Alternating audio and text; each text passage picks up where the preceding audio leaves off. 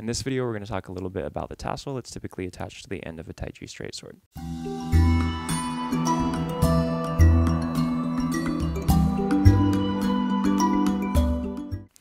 Now, depending on the style, depending on your instructor, the length of the tassel is going to vary. Some instructors say that it needs to be something that when you're holding the sword here, just full arm's length to the side, the tassel should be touching the ground.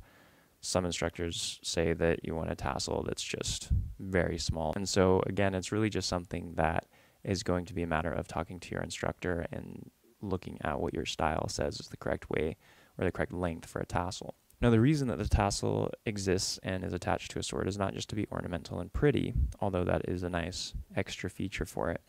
When I was in China, I got to see some antique swords there, and they had tassels that were made of horsehair and had stones rather than beads close to the end. And so the purpose of the tassel is, well, there's several purposes for the tassel, but one of the purposes is to be a leading attack or distraction. So as you can imagine, horsehair would not be a fun thing to be smacked with ever, but in a fight it would probably be somewhat distracting too. And rocks are not fun things to be hit with either. So the idea is you can lead a cut with the tassel. So that in and of itself is one of the uses of the tassel, is that it's its own attack. So the tassel comes across, and that's your first attack, and then you follow up with the sword. So you have two attacks happening at the same time when you have a tassel attached to your sword. First is an attack with the tassel, and that can be an attack or a distraction, and then the second is following through with the blade. Another use for the tassel is learning to cut with a straight sword. And so what you're not wanting to do is cuts that lead with the blade, and so it's difficult to teach that type of cut that would make the tassel move like that without having a tassel attached. When you're learning to use a Taiji straight sword, learning to do the cuts in a way that would lead with the tassel or lead with the pommel of the sword is going to improve your technique. So it not only acts as its own type of weapon, but it also improves your technique using the sword itself. And so after you've trained with the tassel, if you were to use a sword without a tassel, your technique would be better having used the tassel first, rather than starting with a sword that does not have a tassel. There are some exercises you can do that would basically help you understand how to move the sword with the tassel on it. And one is to just do an upward cut. So if you don't have the tassel attached, then your upward cuts are going to be less fluid. But with the tassel attached, you learn to lead with the pommel and the cut follows. Now, there are some downsides to having a tassel on your sword too.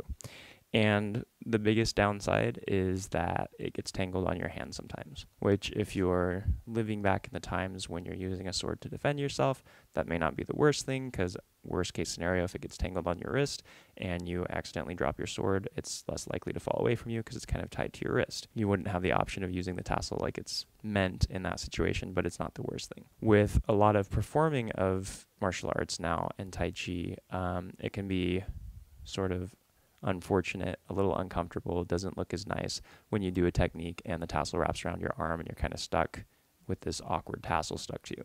Some people opt out of using a tassel for that reason if they're doing a performance. Some instructors actually use the tassel as a way of measuring the smoothness of someone's form. So if someone's doing their form and their tassel's doing a lot of swaying and bobbing and moving around, then there's a good example of it getting caught on your wrist, then that's an indication to them that the student needs to work on smoothing out their form and working on stability as they're going through the motions. I disagree with that sentiment. I think that the tassel is meant to be a lively aspect of a Taiji sword form, and so I think movement of the tassel is something that you actually want, because that's letting you know that there's energy going into each motion.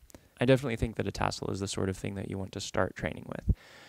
You don't want to start with a sword that doesn't have a tassel, because then moving to a tassel is going to be difficult, and you'll probably find that your cutting techniques are not as smooth as they could have been if you started with a tassel. If you start with the tassel and you get all of that down, then if you move to not using a tassel, your technique will still be good, and you'll be able to go back to using a tassel anytime that you want. So if you've been wondering why tassels are typically attached to Taiji straight swords, hopefully this video gave you some answers to that question. As always, I hope you found this video helpful. Thank you for watching.